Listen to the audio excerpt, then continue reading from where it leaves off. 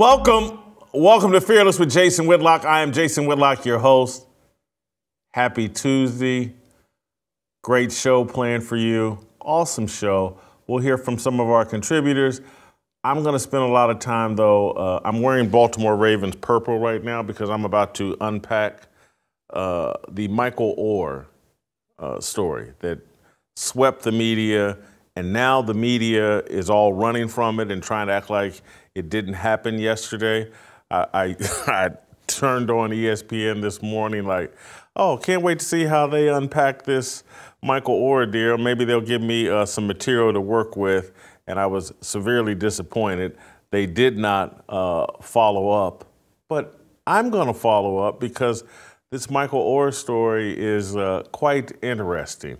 So let's get into it. Let's start this fire. The 2009 movie, The Blind Side, does not state or imply the Tuohy family adopted Michael Oher. Neither does the 2006 Michael Lewis written book that inspired the film that earned Sandra Bullock an Oscar award. In 2011, when Michael Oher published his first memoir, I Beat the Odds, he stated directly that the Ohers secured a conservatorship when he was a senior in high school. He wrote that Sean and Leanne Tuohy insisted that he maintain a relationship with his biological mother and 11 siblings, or wrote that his mother participated in the procedures necessary for the Tuohys to become conservators. Why on earth is Michael Oher pretending he only recently discovered the Tuohy family didn't adopt him?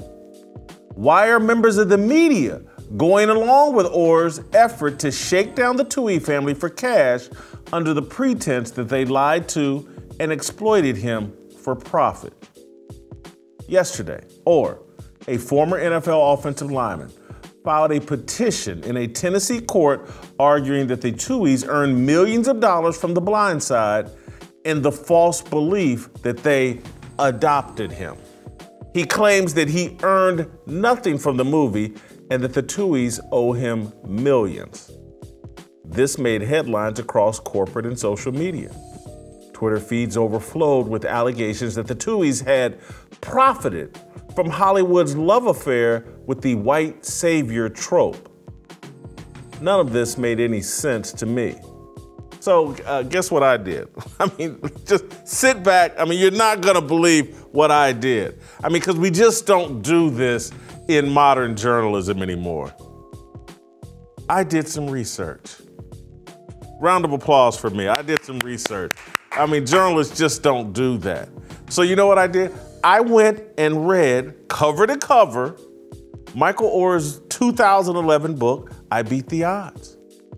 Then I rewatched the movie The Blind Side. Imagine that. I actually wanted to get informed and try to understand what is going on here. How can this feel-good story turn into this nightmare? What? I wanted to know what was being said a decade ago, long before social media had made it wildly popular to decide all conflicts based on racial dynamics. Michael Oher is black, the Tuohys are white. The Blind Side was a real-life, feel-good movie about a wealthy white couple providing a home for a homeless black teenage boy in Memphis. The movie was an offshoot of Michael Lewis's book, which was an exploration of the importance of the left tackle position in the aftermath of linebacker Lawrence Taylor's career terrorizing quarterbacks. Just understand this. The book that this movie was based on was about Lawrence Taylor and the left tackle position in the NFL. That sounds very boring, doesn't it? But you gotta remember who Michael Lewis is. He also did that baseball movie, Moneyball, about the Oakland Athletics and how they worked the system to spend less money and compete.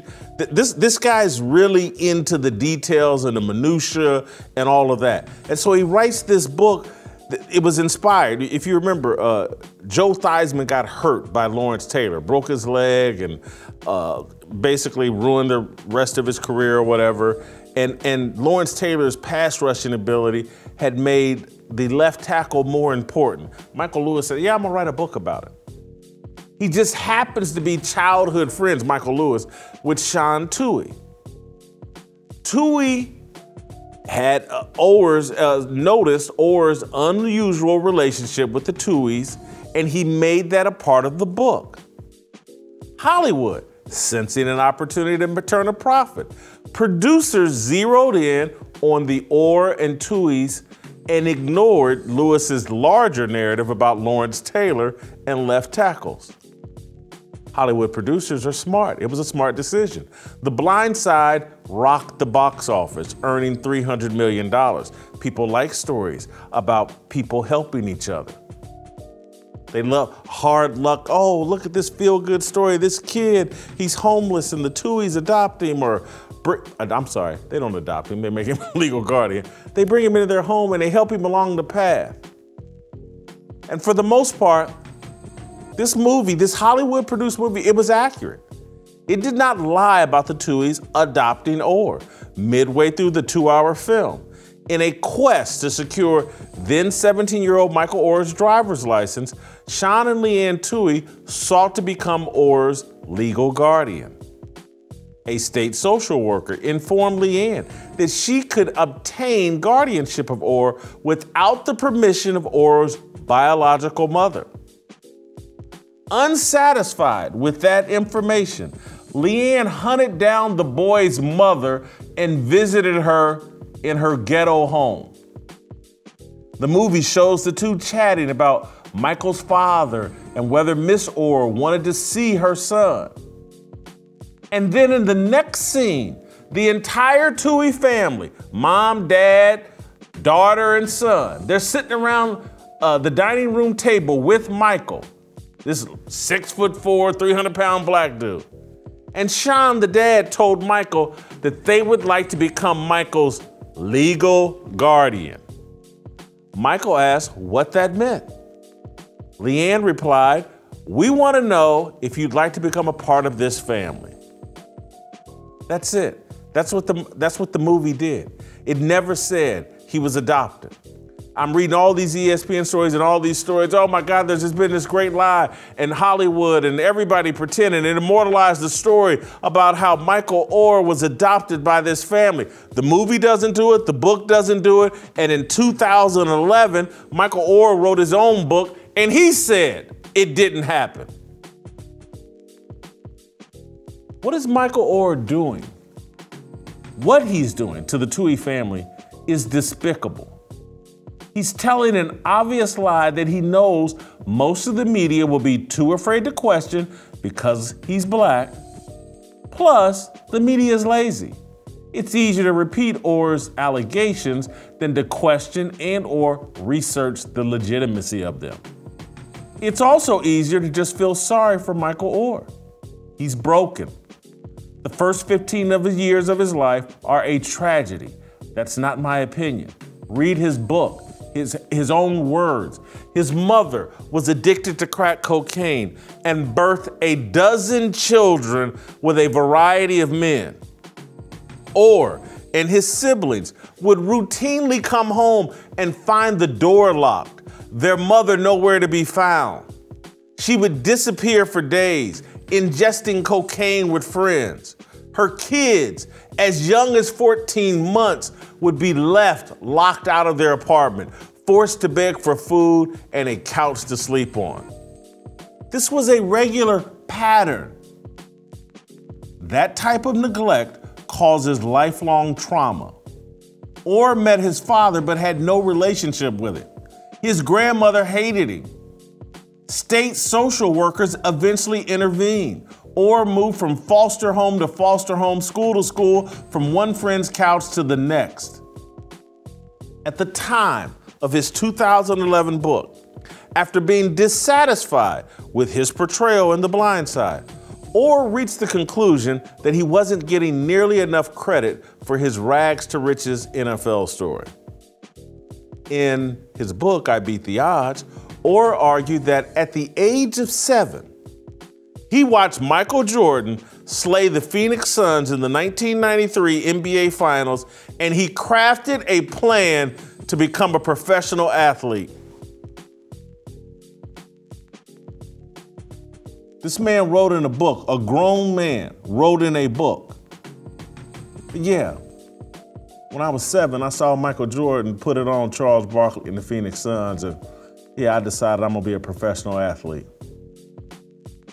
7-year-old Michael Oher saved Michael Oher, not the Tuohys or anyone else. The Tuohys and everyone else simply assisted Oher execute his plan. He planned to be the next Michael Jordan. He wound up being a solid 8-year NFL lineman. For years, Michael Oher has complained The Blind Side made him look stupid, like he couldn't read before tutors in high school taught him. He has expressed frustration that the movie suggested the Tuohy's young son taught him football and that Leanne coerced him into being aggressive. Michael Oher wants credit. I get it, I really do. He wants to be the star and hero of his own movie. Most people do. Oher lacks self-awareness, humility, and quite possibly intelligence. Making $34 million as an average professional athlete will certainly create some delusion. At 6'4" and 300 pounds, Oher fancied himself as the next Michael Jordan or Charles Barkley. He had to be talked into focusing on football when he was in high school. The man thinks hatching a scheme to be a pro athlete at age 7 was a sign of brilliance and vision. Michael Oher, if you're watching this, if someone sends this to you, you hatched a ghetto dream that 99.9% of the time leads to utter failure. Michael Oher, where would you be today had you stopped growing at 5'9" like most American men? Where would you be without the Tuohys? They provided the stable home where a tutor could come work with you every day so you could catch up academically. By your own admission in I Beat the Odds, you never attended school regularly until you enrolled at Briarcrest Christian School as a sophomore in high school. You think you just showed up and you were Einstein? Michael Oher is so arrogant and delusional that he believes his natural intellect would have developed regardless of circumstances. It's a naive worldview. He's still naive. He believes this desperate attempt to shake down the family that welcomed him into their home is a good look and is going to lead to a financial windfall. It's not. As lazy as the media is, as lazy as reporters and pundits are, they're going to have to deal with the truth. The Tuohys were wealthy when they took legal guardianship of Oher. They sold their family business for $200 million. They had no financial motive to exploit Oher. They exercised no control over his professional career. Let me give you this example, and I'm picking this up because I just did homework. I just read this man's own 2011 book. He told the Tuohys are longtime friends with NFL super agent Jimmy Sexton. The Tuohys wanted Oher to sign with Jimmy Sexton when he left Ole Miss for the NFL. Oher, by his own admission, chose a different agent. The Tuohys didn't object. He made a mistake. This agent he chose wasn't as good as Jimmy Sexton, had him working out, preparing for the draft with Michael Johnson, the Olympic sprinter, and this guy's an offensive lineman. And eventually, Michael Oher figured it out. Hey, I picked the wrong agent. Maybe I should reconsider and sign with an NFL super agent who's best friends with the family that welcomed me into their home. He walked back to Jimmy Sexton. But again, they're putting out this whole exploitative conservatorship nonsense like it's Britney Spears' parents controlling all of her money. Michael, reporters, the world, the Tuohys have and always have had more money than Michael Oher. They also have more class, decency, and compassion than Oher. Sean Tuohy says he still loves Michael Oher. He denies all of this and basically, I don't need his money. We didn't make a bunch of money off this movie. And what we did make, we split 5 ways. Their side makes perfect sense. Here's the deal that everybody's gonna have to come to grips with. Michael Oher is every bit as emotionally broken as the first day as an overgrown teenager he slept on the Tuohy's couch. That's my fire starter. Think this through. It makes perfect sense. You would be emotionally broken too if for the first 15 years of your life, and you got 11 siblings, and your mother's spitting out kids every 9 months with some different dude. You don't know your father. You're living in the ghetto in one of the most violent cities in America. And you don't know, and this is based off his own book, read it for yourself. I read it in a night. It's easy to read. It's very straightforward. Don Yeager, a very prominent sports writer, author, written a lot of great sports books, helped him write it. But it's written in first person, straight from Michael Oher. Read it for yourself. This young boy, it was routine for he and his siblings to come home from whatever they would do. They could be out playing.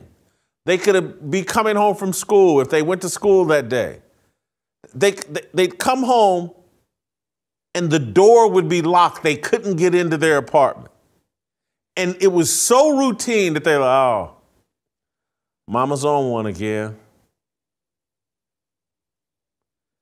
Might be back in 2 or 3 days after the crack runs out. Let's scatter into the wind. Let's all go find a friend whose couch we can sleep on, or whose floor we can sleep on, or whose food we can beg for. I'm reading this man's own book, his own words. This was commonplace. Do you understand what kind of trauma that would create in a child? That if not addressed, and based on this book I'm reading, based on the movie that I saw, in the movie, Sean Tuohy, the dad, and Mike says it in the book, that, the saying was, Mike's greatest strength is his ability to forget. That he just, all the hardship and trauma that he's gone through, he just moves on and moves past it and pretends like it never happened. Well, now we're finding out he can't pretend like it never happened. It's left deep scars on this man, unaddressed scars. This man needs years of therapy. Maybe he's gotten it. I don't know. But by the looks of it, I don't see it. He's lashing out at people who tried to help him. The only speculation, and this is speculation, everything else I just told you, this is straight from his book, this is from watching the movie, this is from doing research, but I haven't seen, the first thing that ran through my mind was like, is this dude broke? What's he whining about? They didn't adopt me and I would have had rights if I was adopted. Rights to what, an inheritance? Or that $200 million they got for that family business? They owe you that because you moved into their house as a senior in high school and they told you I love you? And they told everybody, yeah, that's my adopted son or my play son or blah, blah. They owe you that? I mean, let's be real. They went above and beyond. I mean, I read this story yesterday, and then after doing the research, I was just like, no good deed goes unpunished. I've seen this, I've experienced this firsthand. It's the very people you help the most without any expectation of anything in return. Those are the very people who will turn on you and trash you at every turn. I've seen big and smaller versions of this repeatedly. I've experienced it in my own life. No good deed goes unpunished. And that's why when you do good deeds, don't eliminate all expectations that it will be reciprocated. And that's not a negative statement about the people you're helping. It's about being in the right mindset so that you're doing things for the right reason and you won't be disappointed when people do not show an ounce of gratitude. That's not me being bitter. That's just me telling you what life has taught me. And there's parts of this I understand completely as it relates to Michael Oher. When you accomplish something great or anything in your life, you do want credit. And when you, any person has a natural instinct of, hey, when I show up, when I meet someone, when I'm at a party, when I'm engaging with people, I want them to be interested in me. I'm interested in them. I don't want to be overshadowed by a family member, a friend, a spouse, a girlfriend, a boyfriend. People have those feelings. And so Michael Oher shows up and people want to, hey, I want to talk about the movie. Hey, what's the Tuohy family like? Oh, that woman that played Sandra Bullock, that was your mother or whatever. And he's having to talk about them and what they did for him instead of talking about what he wants to talk about, what he did for himself. I get it. But you got to have enough maturity, self-awareness, and gratitude, and a strong enough relationship with God that you're not looking for that. And it takes some discipline and some maturity and to get in a real place. And I understand most people can't get there. Everybody struggles with this. But this man should be writing books and on doing interviews and telling anybody he runs into, man, what God did for me. Holy cow. My mother, my father did nothing for me. And God sent all these people, including the Tuohys, including this Miss Sue who was his tutor, including the Tuohy's daughter, including the students at the school that, in his own words, in his own book, he's going to some private Christian school with a bunch of mostly white kids, and they treated him great. Those are his words in 2011, before social media turned everything into a race war. He should be on his knees, and anything that falls out of his mouth should be, man, God has been good to me. Lord have mercy. I was homeless. I was 6'4", 300 pounds, and God put it on the hearts of some white rich couple with a 16, 17-year-old daughter to let my big butt in their home with their daughter, who's the same age or in the same school as me. Who does that? Whether the guy's black, white, or whatever, who brings a 6'4", 300-pound person into their home with their daughter, and they just want him to play at Ole Miss. This is an offensive tackle. Cut it out. This ain't Lamar Jackson. This ain't Dan Marino. This ain't a quarterback. This is an offensive tackle. He ain't gonna make a bit of difference at Ole Miss, and I don't care. He could have been Willie Roaf and What's Anthony Munoz combined? Ole Miss wasn't winning no national championship or whatever because Michael Oher showed up. This guy's lack of self-awareness is mind-blowing, but I get it. People want to be the stars of their own movie. I want to be, because all of this stuff I can relate to on a very personal level. Family members that I was close to. Family members that I brought into my own home and raised as my own. I don't want to embarrass anybody, but it's just the truth.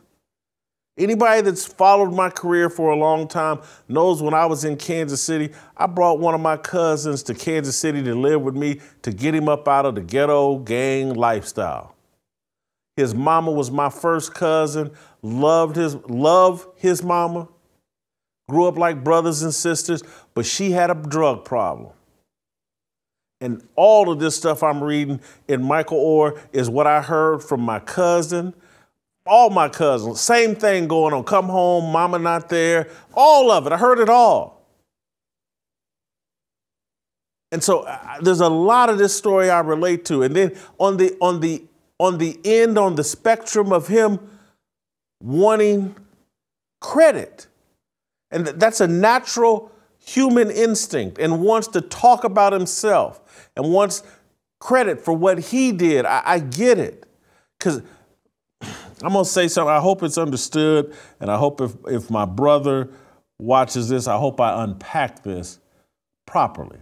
Because this has never been an issue with me and my brother, but it's something I think about all the time. And I will tell anybody that I ever meet, everybody hears it fall out of my mouth, my brother is 10 times the person that I am. He's the best human being I know. Tremendous to me, just from a little kid all the way through, just tremendous to me. Because I was the cut up, the class clown, I was constantly in trouble, I was doing stuff I wasn't supposed to do, but I got all of the attention, particularly once I started developing as an athlete. And so many things in my family were based on, oh, Jason's playing a football game. Jason's got a track meet. Jason's on the basketball team. Jason's doing this. Jason's doing that. And then it turned, oh, Jason's going to be a scholarship football player. And we'll go to the games. And Jason's going to be written about in the newspaper and blah, blah. And my brother was not an athlete. And my brother was less of a personality than me. And all the attention, we were kids, because either I was in trouble or I was doing something great on the athletic field. All the attention was on me. And as I got older, I started thinking like, oh, wow. My whole family talks about me. Since 12, 13 years. It's not that they didn't talk about my brother, but it wasn't the volume because he wasn't getting written about in the newspaper. He wasn't the captain of a nationally ranked high school football team. He wasn't getting a football scholarship and all that. And then after the football thing ends at the mid-major level at Ball State, then out of nowhere, 3-4 years after college, now all of a sudden, I'm a sports writer, getting all this national attention, being on ESPN, winning awards, and I'm the center of a lot of conversation, become nationally known, and my brother looks like a mini version of me.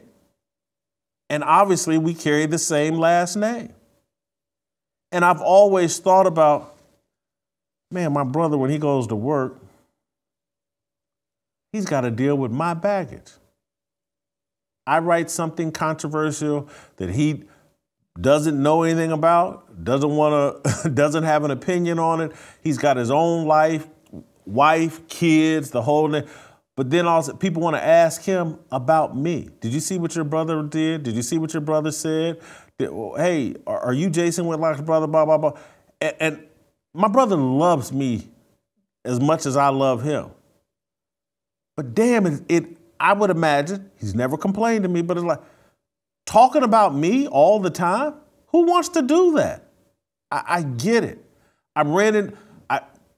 Problem I had, and people at the Kansas City Star think that completely unaware. But in 2010, when I left Kansas City and left the newspaper industry, one of the things I had figured out was like many of my coworkers didn't like me because they had to spend too much time talking about me away from work.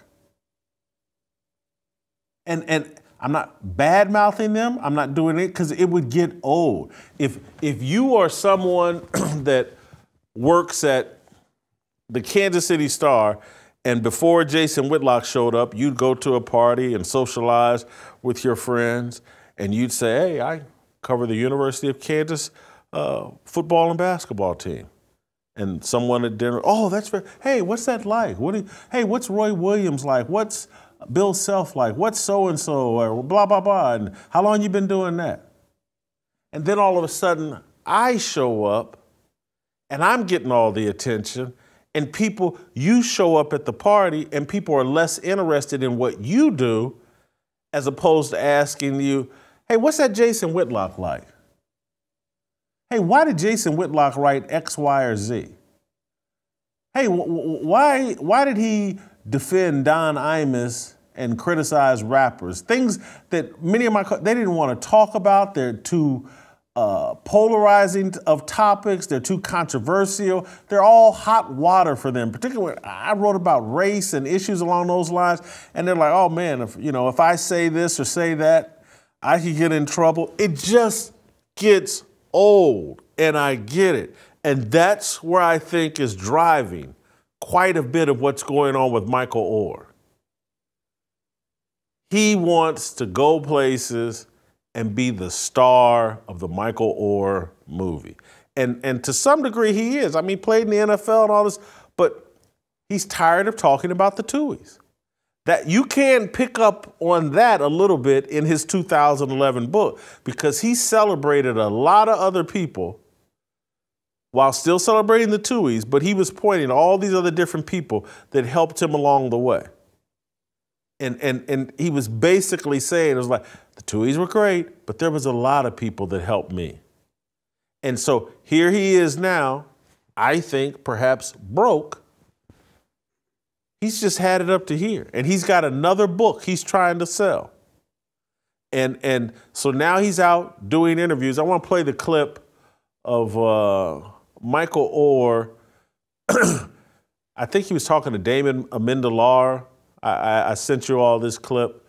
He's talking to Damon Amendolar. Maybe Damon's sitting in for Jim Rome. I can't remember. But here he is talking about how he was not portrayed correctly in The Blind Side.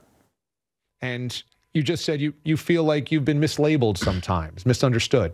And I think, at least from what I've read in the book, a lot of that stems from how you were portrayed in the movie The Blind Side, and that people might have the wrong idea of your personality, number one, that you were this kind of shy wallflower, that you were timid and you had to be kind of like drawn out of your shell, when in reality, you were a workaholic, you were hyper-organized, and you were like, damn it, I'm making something of myself no matter what it takes after a rough background. Is that the big one that you feel you were mislabeled as? I think it took away the hard work and the dedication that I created from a child, and going to school in the 3rd grade, getting myself up.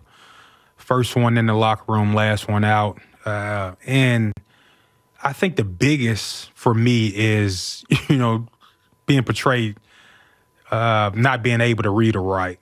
2nd grade, I was doing plays in front of the school. And I think that's one of the, when you go into a locker room and your teammates don't think you can learn a playbook, that weighs heavy on someone, and you have to understand. I understand that the movie has given me a position. I'm honored to have the position it's given me, but, you have to understand, before I moved in with the family, I was an All-American. That's what I want the generations behind me to see in this book right here, to understand that you don't have to have someone save you and rescue you to go out and be successful. You got every tool in you. And this book right here is a playbook on life. You know, looking yourself in the mirror when I was 11, 12-year-old kid, telling myself, hey, everyone around you is in an even worse situation that you're in. So you're going to have to get up and do this thing yourself. And this man needs a biblical perspective and some humility. I mean,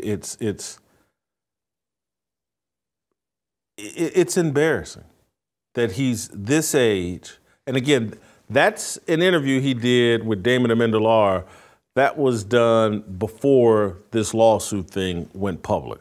But it's been in the past week or two. But him complaining about not getting the credit. I got up in 3rd grade and got myself to school.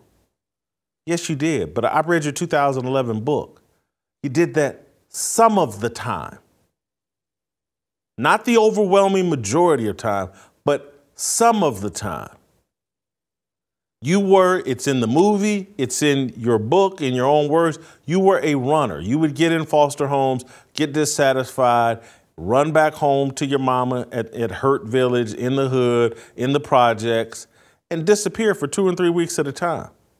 And it's all the people saying I couldn't read. He didn't say I was reading at blah, blah, blah. I was doing plays, is what he said.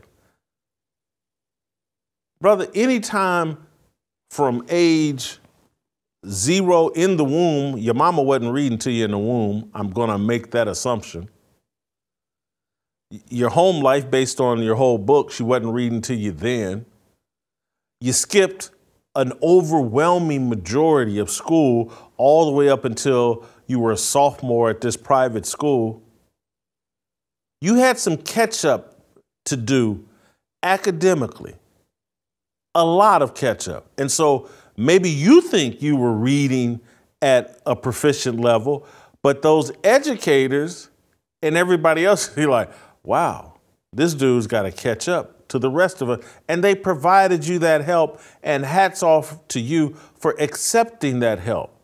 But miss me with everybody, the guys in the locker room thinking I couldn't learn the playbook. That hurt me. Stop it, man.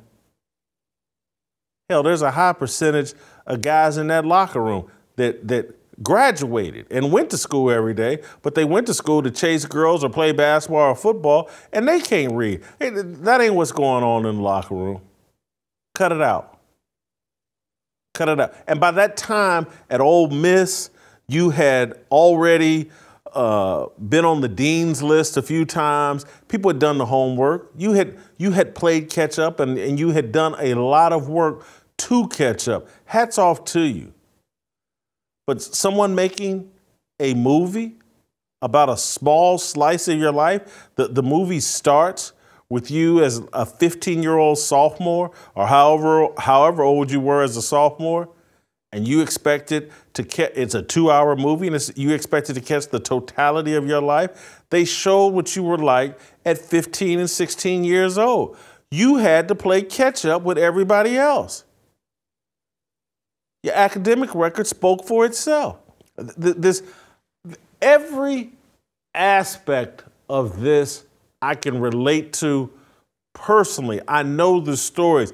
I'm going to tell this story. I'm going to leave the name out of it. I'm going to leave the school out of it. Very close to a young man, very close, that was a great athlete and was basically homeless and parentless, like Michael Oher growing up in the Midwest. I'm not going to put a state or city on it, in the Midwest. He missed a lot of school all the way up until his junior year. And he showed great kid, finally gets into the right home environment, not adopted, but someone took legal guardianship of him. And he's a great athlete, and they finally get him situated in a home environment where he could be a student and an athlete. And it's like, oh my God, this kid's got big time talent. And he's not some big old guy, but everybody can see he's got big time talent. And so he had to play catch up academically because basically he skipped his freshman and sophomore years academically. And the school principal and the administrators liked this kid so much, saw that this kid was trying, they go back in and redo his grades from his freshman and sophomore year so that he could qualify for a football scholarship. They just redo his grades from his freshman and sophomore year. And then when he gets to college, he can barely read. Barely read. And when I say barely, probably can't read. And the coaches and the coaches' wives wrapped their arms around this kid and for 4 years poured every bit of energy they could into helping him play catch up in college. They did everything they could. And the kid worked hard too and played catch up. And he eventually graduated. I could go on story after story after story. This kid appreciative and not running around going, hey, I deserve all the credit and how come people aren't celebrating me? No, this now grown man understands, and he's around Michael Oher's age. They may be identical in age. It's like, oh my God, the people God put into my life to help me make it. Hats off to them. Hats off to God. Thank you so much. That's where Michael Oher needs to be. Not looking for credit, not trying to sue some people for some money. This is a shakedown, a racial shakedown.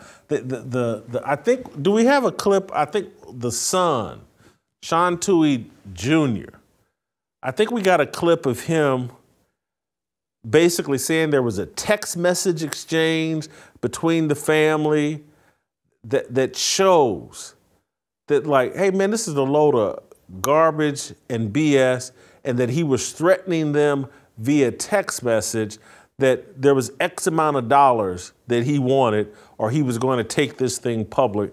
I think we have that clip. Let's play it. So the number one things he's saying, the conservatorship versus the adoption. I know you talked a little bit about Kevin.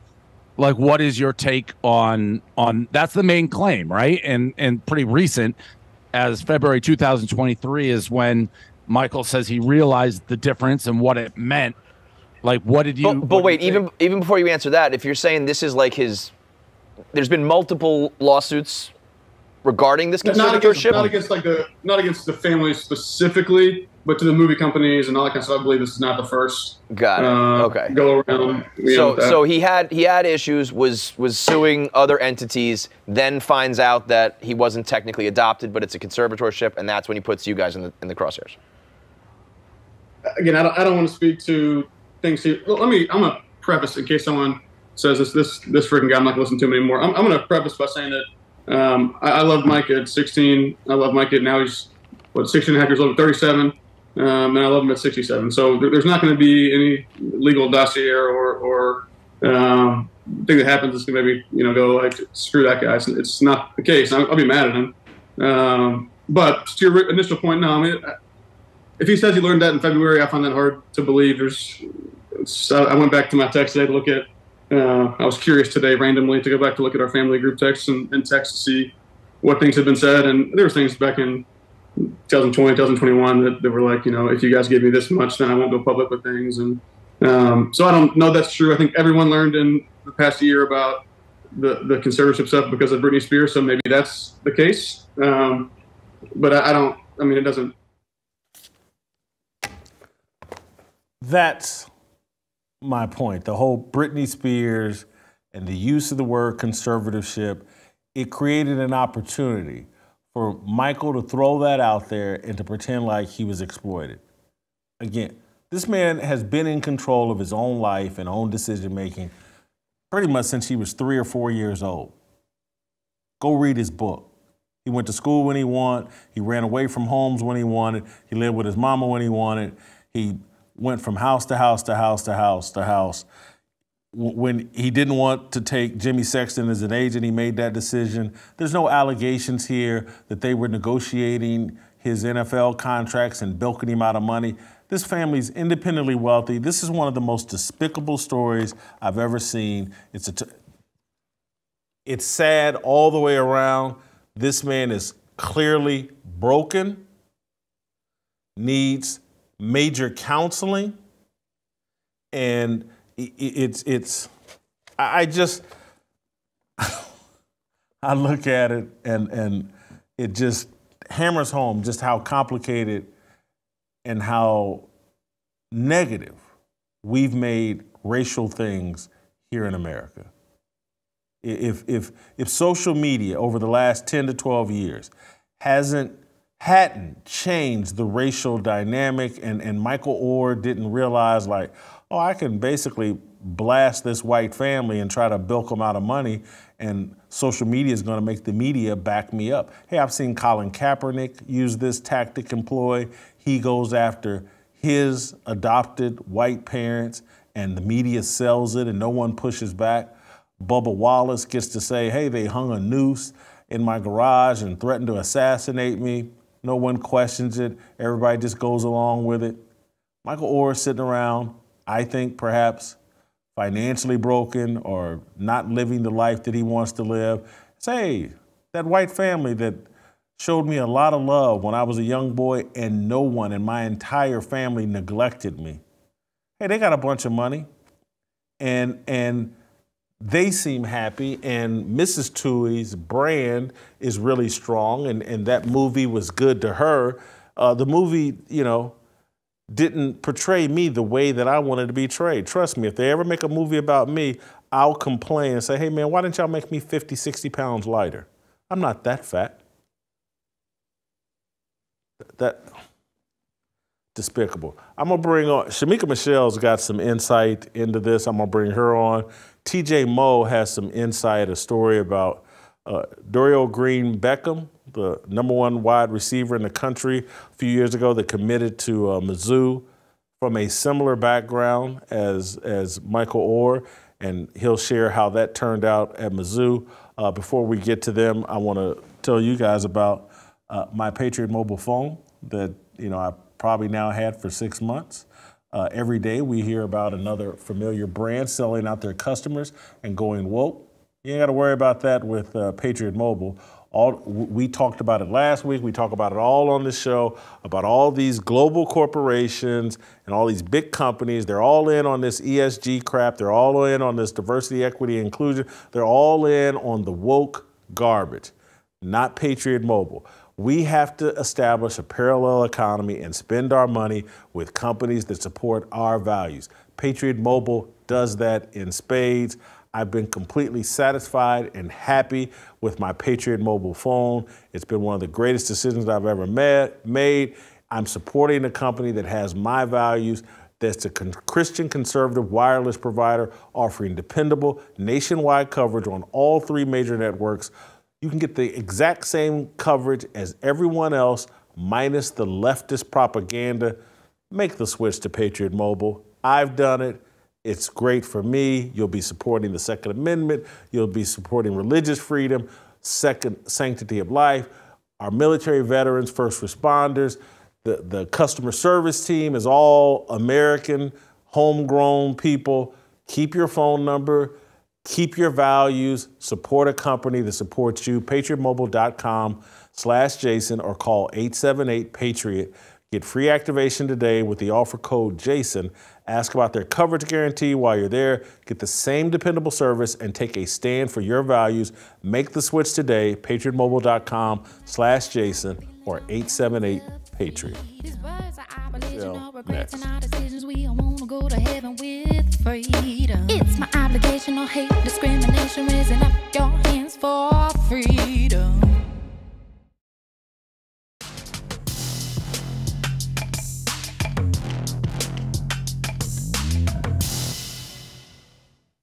All right, welcome back. I want to roll out to North Carolina, bring in Shemeka Michelle because we were talking this morning about Michael Oher, and Shemeka has had experience, I think, with foster kids Shemeka, I wanted you to share a couple of things we talked about this morning about the kind of risk that the Tuohy family was willing to take bringing Michael Oher into their home. Yes, Jason, when I saw this story and what he was doing, it immediately felt like a slap in the face to me. I've taken in 2 teenagers at different times. One was a young lady who I had no relation to, really. I was her high school coach. And then also a family member who was my second cousin. I took him in as well. And it just seems as though if people that have never done that don't understand the risk involved. Number one, with the young lady, my oldest biological child went from being the oldest child to having someone come in who was 2.5 years older than she was, who needed extra attention, extra care. It really had an effect on her, made her feel like someone was taking her mom.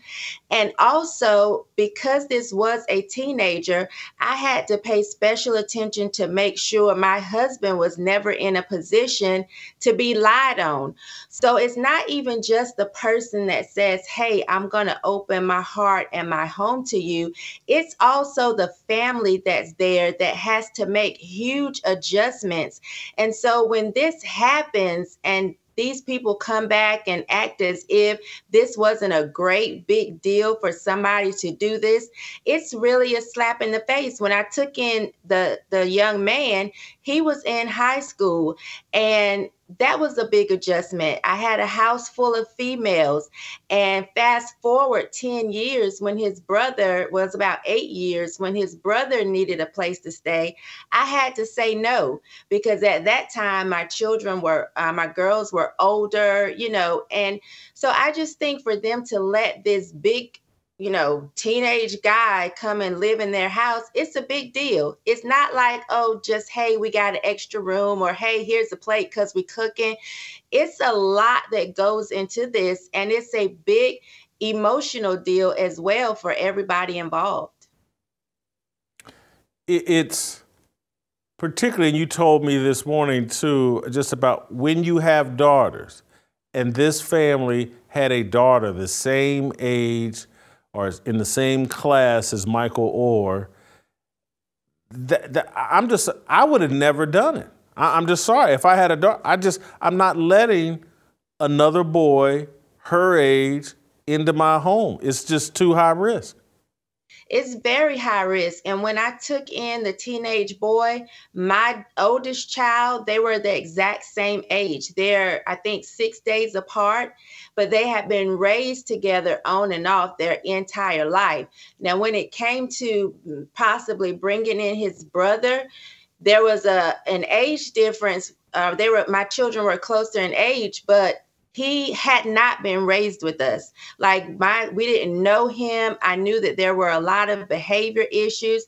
Their mom also dealt with drug addiction. So when these kids come in and they've been in this situation where they've been abandoned and left at home or sent to the babysitter or not had anything to eat and not properly cared for, they come in with a lot of emotional trauma.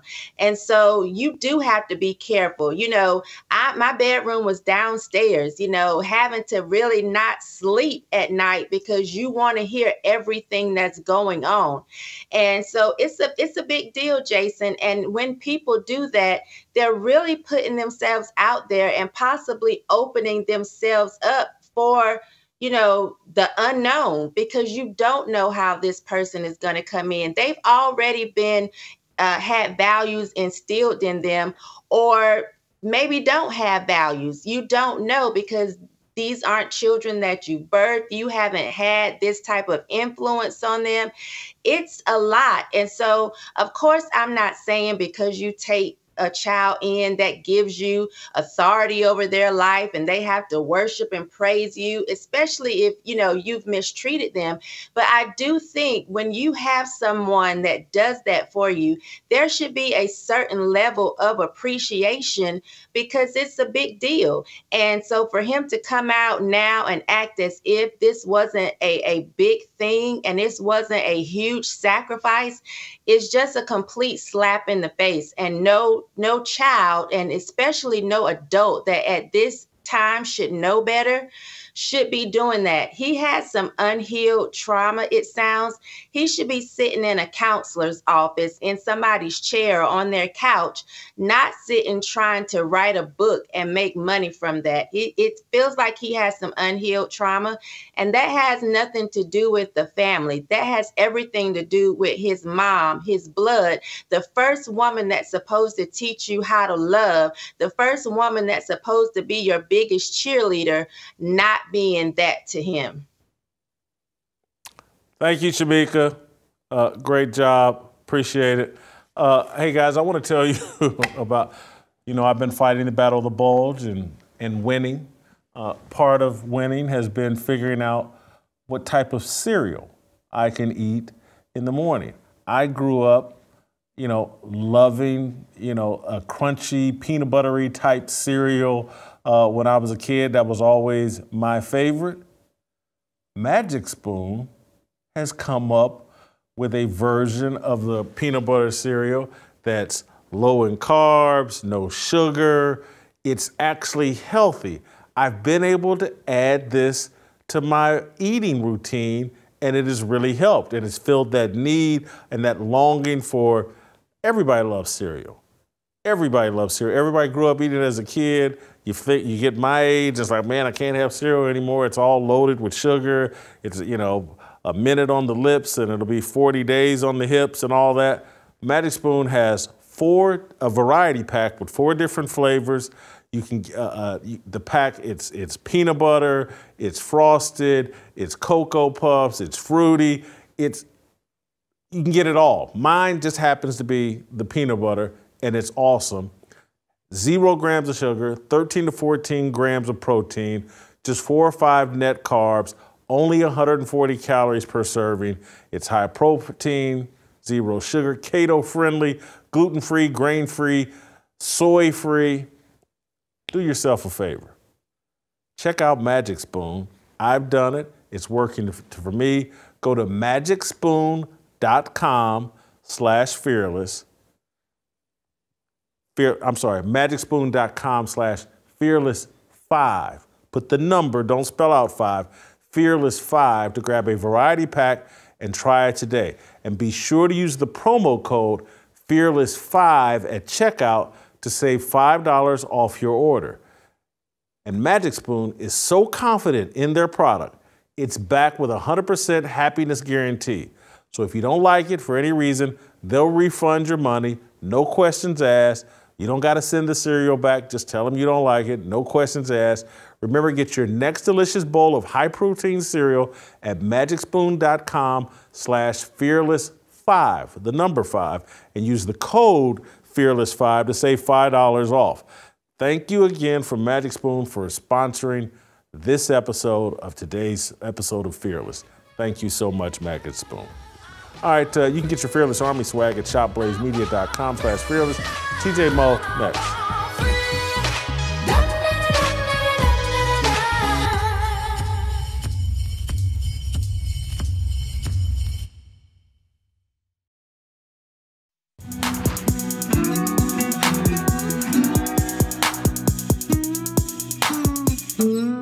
All right, welcome back. Let's roll out to St. Louis, bring in TJ Mo, the Show Me Kid. TJ, of course, played at the University of Missouri. This morning when we were talking about Michael Oher, TJ reminded me or was sharing with me a story about Dorial Green Beckham, #1 wide receiver, big-time recruit, #1 player in high school college football that signed with Mizzou. TJ reminded me that Green Beckham had a similar background to Michael Oher, and it didn't go well at the University of Mizzou. TJ, fill us in.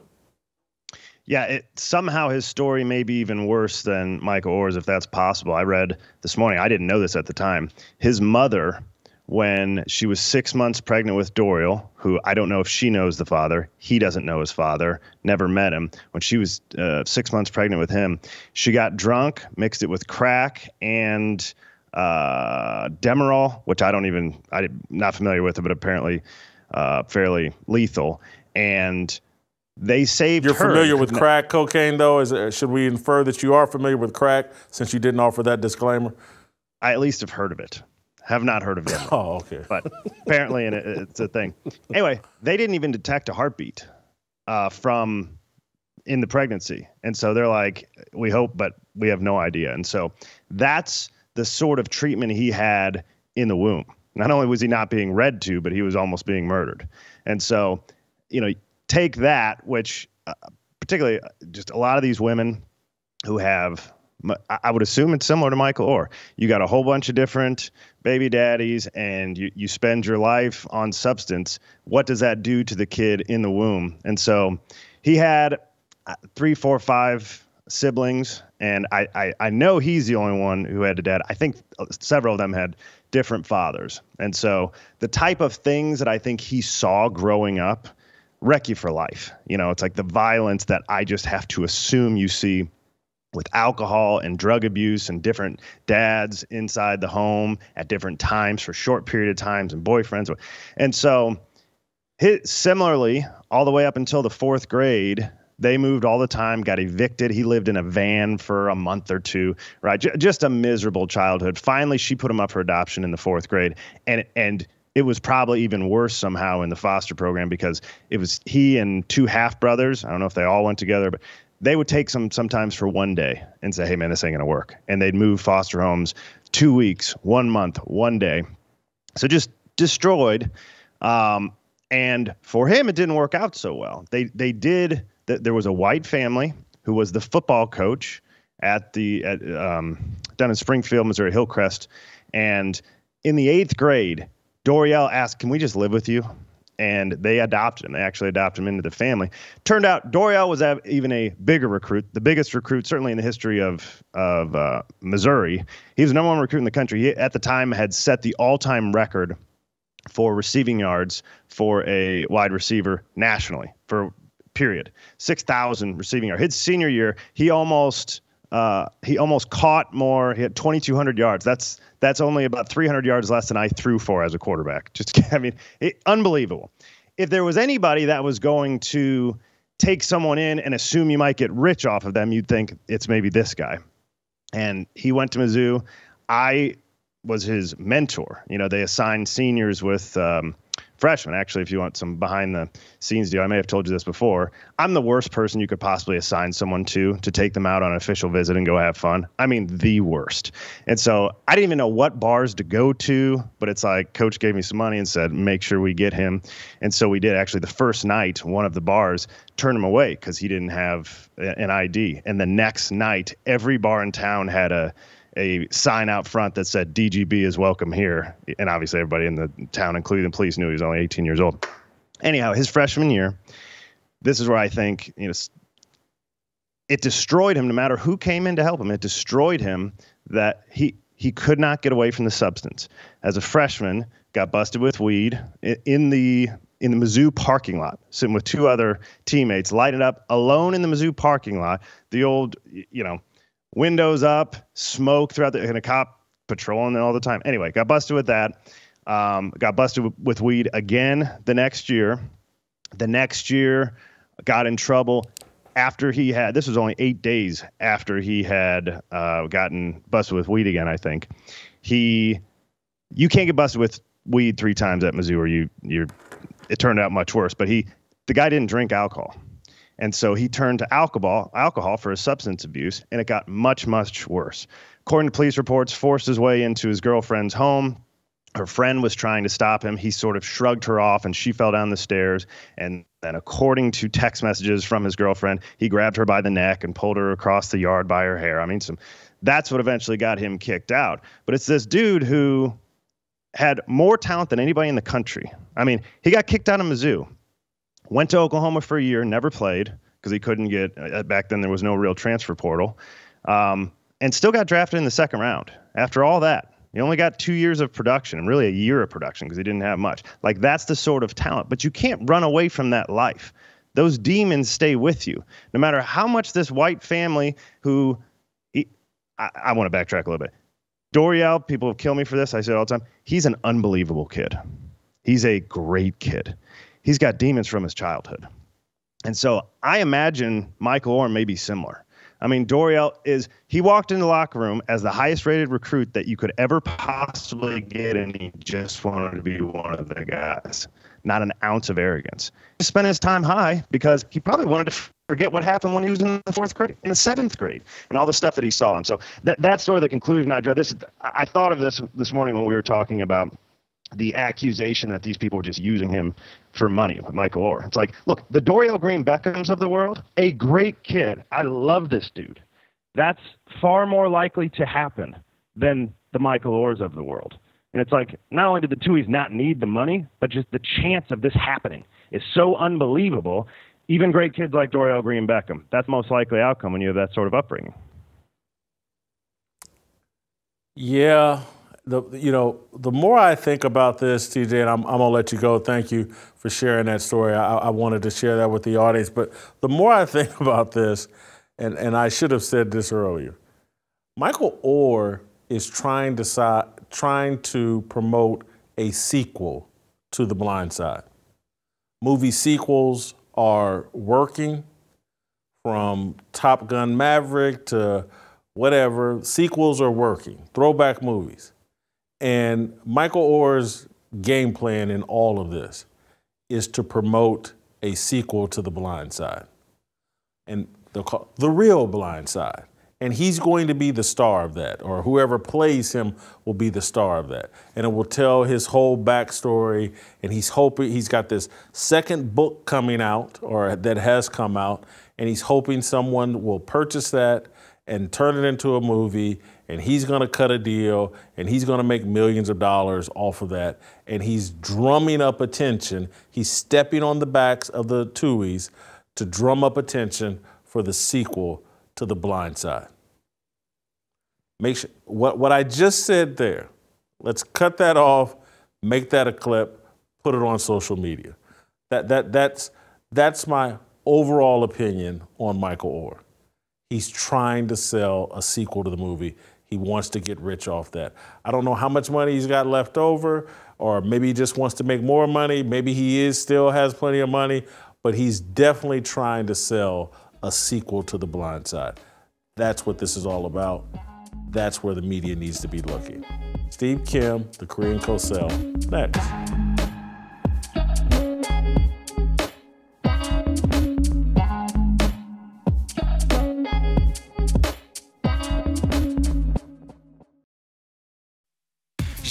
다 빨리 박수 쳐 기다리지 말고 서둘러 Reason that I'm back is to feed you raps I see that you are 배불러 So fly Hey, welcome back. Steve Kim, I want to start here with you. I want to play you Case Smith reacting to the Blind Side story. And look, Case is, one of the hot blondes that works for Barstool Sports. I don't know, I can't hold her to a real journalistic standard, but I will here anyway. I want your reaction to her reaction to the Michael Oher story. Play the clip. Everybody's talking about The Blind Side right now, and the fact that it just appears that the Tuohys are just bad people. If they actually lied to Michael Oher, teenager Michael Oher, and said that a conservatorship is the same as adopting him into the family, just straight up bad people. And I know we're gonna get into all the legal stuff as this story comes out, but my biggest question is, if this is all true, how are we just now finding out 14 years after the movie came out that Michael Oher's not making money off of it? That apparently the Tuohys split it all 4 ways between their 2 biological children, and that Michael Oher was making no money off of a Hollywood blockbuster, $300 million. Sandra Bullock won the Academy Award for Best Actress from this, and we're just now figuring that out. And I guess there's the whole thought of like, oh, he was making all the NFL money, so maybe he didn't notice. What? Like, am I stupid? Do I not understand something? We're just now finding out this man was not making any money off of The Blind Side. It's not some indie film. Also, the movie's still good. And yes, like, you can't watch it with the same lens. You probably can't ever really watch it again without feeling a little bit guilty. Again, if this is all true, it's still a good movie. And Sandra Bullock's still a queen. But how are we just finding that out? And if this is true, the Tuohys are bad people. Bad. The parents, at least. The kids might not have known. I don't know. But this is crazy if this is all true. I just love how many of these accusations and allegations do we just have to take at face value? Oh my God, a black guy said something bad happened. It must be true. Let me go post a video about it. I'm on his side. Why doesn't anyone ever just hit the pause button and say, well, let me see where this goes before I just start making random allegations? I mean, look, obviously she fit the looks quotient, and that young lady obviously had enough white guilt to get her hired, even at Barstool. Wow, a couple things here that come to mind. Number one, I'm actually seeing on Twitter, and I know you commented on it, that people are now asking or wondering or demanding that Sandra Bullock give back her Oscar. Folks, she was acting. Doesn't matter if it's fiction or nonfiction. I mean, what is she, Reggie Bush with the Heisman? She gets to keep her Oscar, okay? You could look at the movie in a different lens. Or could have a different perspective of it. Don't care. The other thing is, whether or not that there was an official paper that said, we are adopting you as parents or guardians, was there no value in the home structure, the roof over this young man's head, the advancing of his educational process, 3 square meals a day, helping him find structure in his life when his own family couldn't or would not? So you're just saying that a simple piece of paper or a signature. Now, again, if they were actually economically exploiting him, that's different. That has not really been proven yet. And now I'm hearing the Tuohy saying, wait a minute, simply not true. But this is the final and biggest point that I've come up with in this whole saga. They say that no good deed goes unpunished, but there's also the sin of ingratitude. So this is for all my glacier glider friends out there in America who want to adopt or want to take in somebody. Do it from a third world country. Don't do it with the Americans. They're not grateful. They're going to turn your back on them. So Laos, Vietnam, some South American country, all these people are trying to get in, at least make one of them legal. Again, if you're going to adopt, do it from a third world country, and maybe from Thailand. Teach them how to code. Don't let them play sports or football, because now they might actually turn pro. And then now you got this issue. So again, to my fellow Americans who are glacier gliders, adopt from third world countries, because they will express their gratitude and they will be thankful, and you don't have to run into any of these issues. That's what I'm getting out of this whole thing. I do think people are going there mentally in terms of just like Scott Adams, well ahead of the curve here. I hate to say it, but it's just like, don't engage. It's not worth the risk. Anything you say can and will be used against you in the court of public opinion. Any deed you do can and will be used against you in the court of public opinion. You've nailed it. It's just like, hey man, roof over your head, nice, safe home, bed to sleep in, clothes, bought you a car, cleaned up a lot of messes for you, medical care, all of it. And all you had to do, and again, I'm not even saying it was a quid pro quo, but you go to Ole Miss, their school, because I don't even think they put those kind of constraints on him. Because again, when the guy wanted to choose a different agent than their buddy Jimmy Sexton, in his own words, they didn't care, they didn't complain, they let him do it. This conservatorship, they weren't trying to force their will on him. They're just using that. What do you think of my contention, Steve, that the real goal here is he's trying to sell his new book as The Blind Side 2.0. That's all this is about. The timing of it, and I don't want to be overly cynical, but I've questioned that. Like, what are you trying to sell? And then I read, well, he's got a book. There you go. There's your answer. But let's go back here, all the way to the fact it's a young Michael Oher, above average size. Jason, do you really think the Tuohys looked at that kid and Sandra Bullock's character asked her husband, hey, honey, look at that kid's frame. About 6'5", probably going to be about 320. So here's what they probably did. Honey, you're right. Ed Orgeron may need a left tackle of the future in a couple years. Let's invite him to a picnic. And so they invite him to a picnic, right? Everyone's having a good time. So, they're having sandwiches and egg salad, potato salad, They probably said to Michael, can you get into a 3-point stance? And can you do a shuffle? What's your kick? What's your drop step look like? You know, probably got a blocking sled and had it. I mean, really, so that's what so these people just looked at this kid and ran an NFL combine and they said, you know what? Let's take a gamble here. Forget that 4.0 student that has no ounce of athletic ability. We're gonna get the kid. Really, I mean, these people must have better skills or projection for NFL football players than Todd McShay or Mel Kiper. I mean, give me a break. Steve, and then the statistics would say that the chances of him making it to the NFL or the chances of him doing something criminal that gets him into trouble, given his background, the neglect that when you're a little kid, 5, 7 years old, and you're coming home every day and you don't know, well, is mama going to be there today or not? Will she lock the door and lock us out and we'll have to go find? The chances of that kid making it to the NFL or making it to a prison cell, it's the odds say prison cell well above NFL. And you can't convince me that the Tuohys weren't smart enough to figure out, like, man, this thing could skid off the road.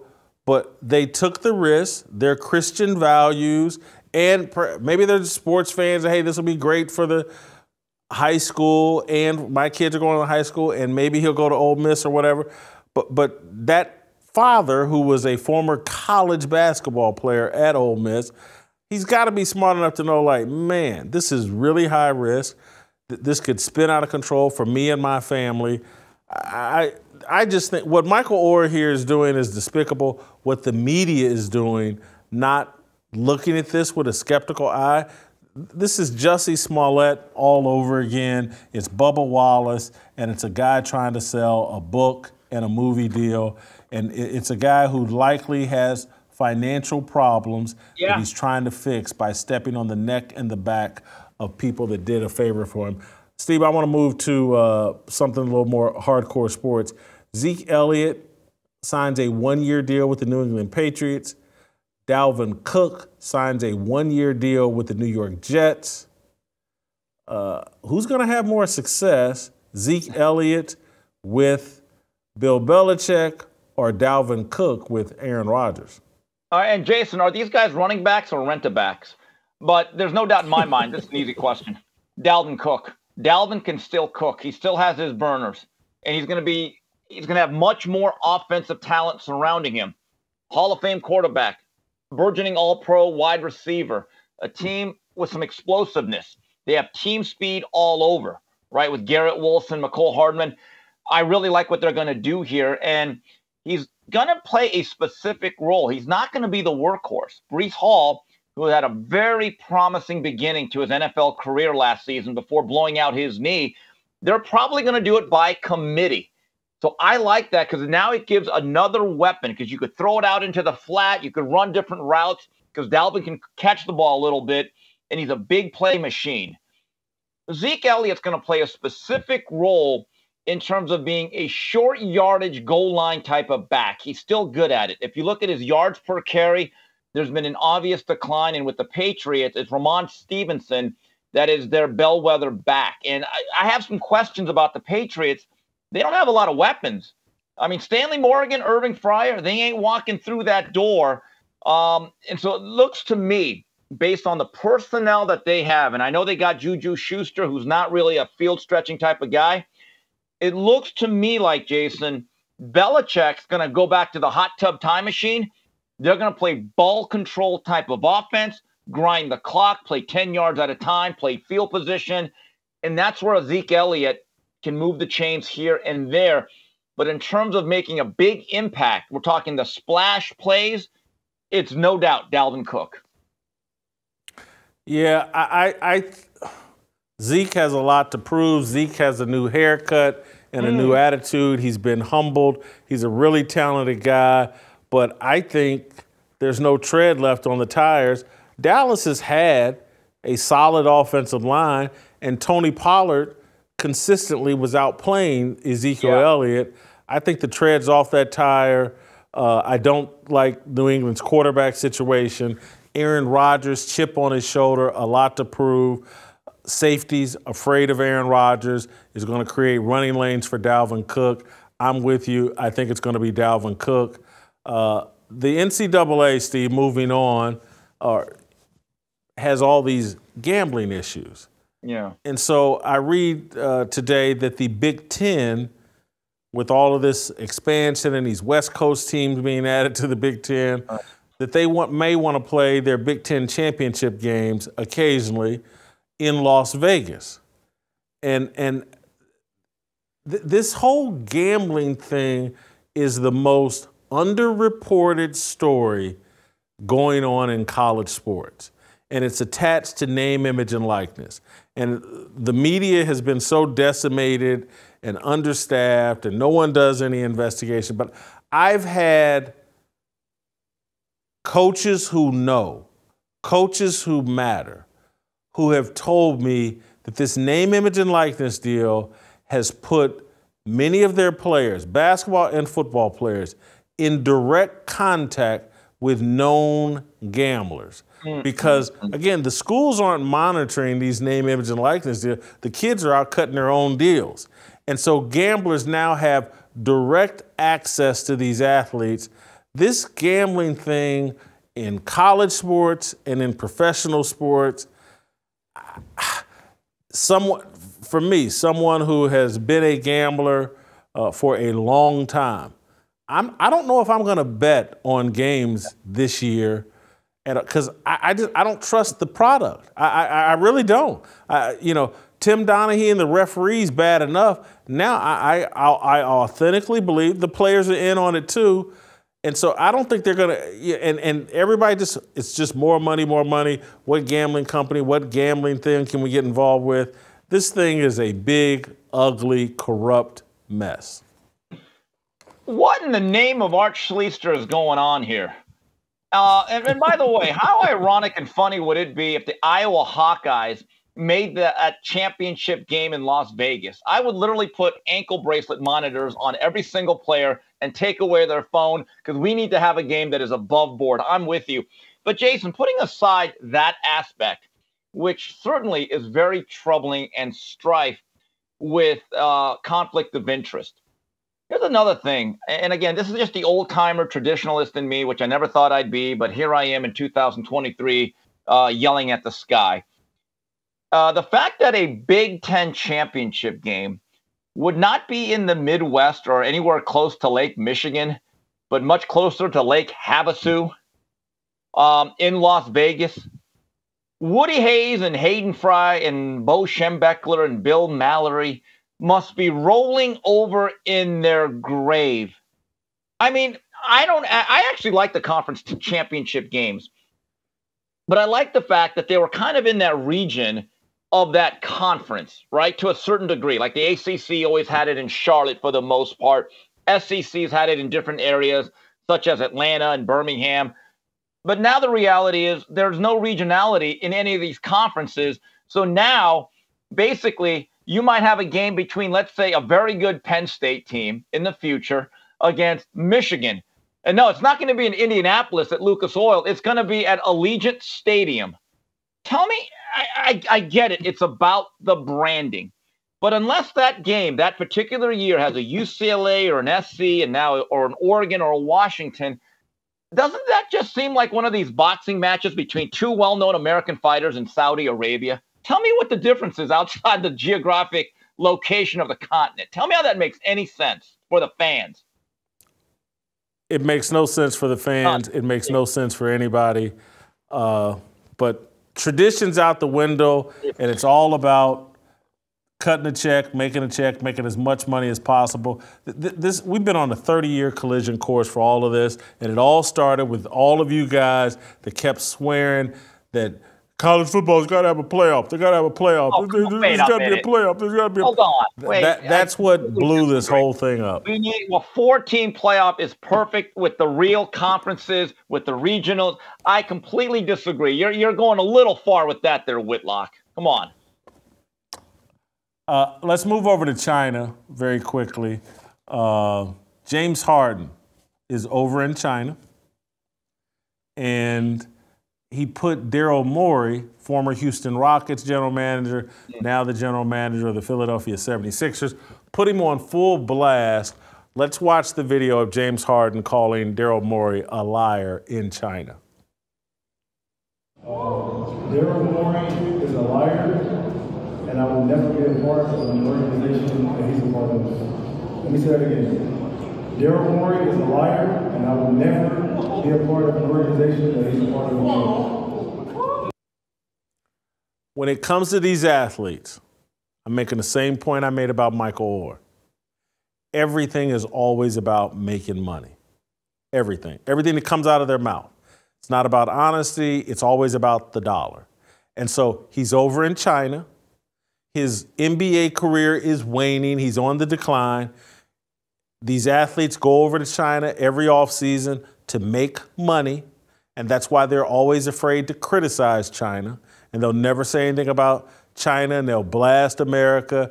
And so here's James Harden trying to build his brand in China, trying to sell Adidas shoes and become more valuable in China, putting Daryl Morey, who is hated in China because he's the only guy that ever spoke out against the abuse, the human rights abuses in China. This is just pandering for money in China. If he's over here in America, he doesn't say it. Who knows? Maybe Daryl Morey has lied to him during their contract negotiations or whatever. He wouldn't be the first general manager to lie during a contract negotiation. James Harden's agents, they lie in contract negotiations. I find all of it phony. Yeah, you know, it's almost like the penalty for dealing with James Harden and bringing him inside your team and organization and believing in that is that you're stuck with him. And there's no doubt he was pandering in front of a bunch of crouching tigers, shout out to Hawk Nation, and that he did it in a specific audience knowing he'd get no blowback, it would play well, and quite frankly, he wouldn't be locked up 90 days in jail in some sort of gulag. But with that said, James Harden, I'm getting so sick. I've been sick of this guy. He's like the NBA version, and he's not the only one, of Halle Berry, as they say. There's a reason why Halle Berry, who's looking better and better, and James is getting worse and worse, so that's not the comparison. But there's a reason why Halle Berry is always with a different guy, and she's a great catch, you would figure, for a while. But there's a reason why there's a litany of exes from David Justice on, and then a bunch of other guys I don't remember. But he's the Halle Berry of the NBA. It looks enticing. It sounds good. You think you can make it work. This is going to be the one. And then 2 years later, you want to get rid of this bum. He's a perennial malcontent, but I also believe there's a deeper ranging issue here. It is personalities like him in incidents like this that turn off the general public to the NBA. These guys are not making millions, Jason. They're making tens of millions. And the average American who's just working to pay their bills, trying to work a double shift, after working Uber, already after working 8 yards at the factory or the stockyard, they look at this and they just are completely turned off by this. And my view is this with Daryl Morey and even that young man, Dame Lillard in Portland. They're treating him like a victim because a team is just still willing, the Portland Trailblazers, I don't know what he makes, but it's tens of millions. And somehow, get this, Jason, he's aggrieved. He's the victim if he's not traded, and if he's not traded specifically to the Miami Heat. Now, I will say this. If you'd made me stick around in Portland instead of Miami, I would cry out too. But think about it. I'm not getting paid $40, $50 million either. There comes a point where the NBA, and I don't think it's going to happen with Adam Aluminum, the worst commissioner ever, right? Aluminum will never put his foot down. But the teams have to start saying, this is a contract. This is binding. If we cannot find a better deal, you're not going anywhere, and you're going to act professional and do your job. Steve Kim, great job as always. Thank you so much. We'll see you tomorrow. We'll play tomorrow, and we'll see you tomorrow.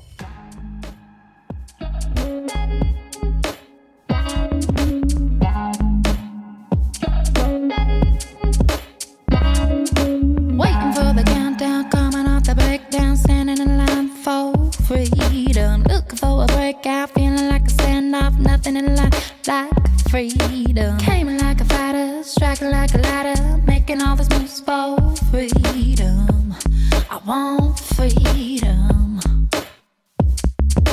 No negotiation, my sister, no relation. We all just wanna have freedom. Sitting on a corner, never been alone. I'm breaking my back for freedom. Blessed, we are living, get back. We are receiving, all deceiving. We all wanna be free. We want freedom. I wanna be. I just want.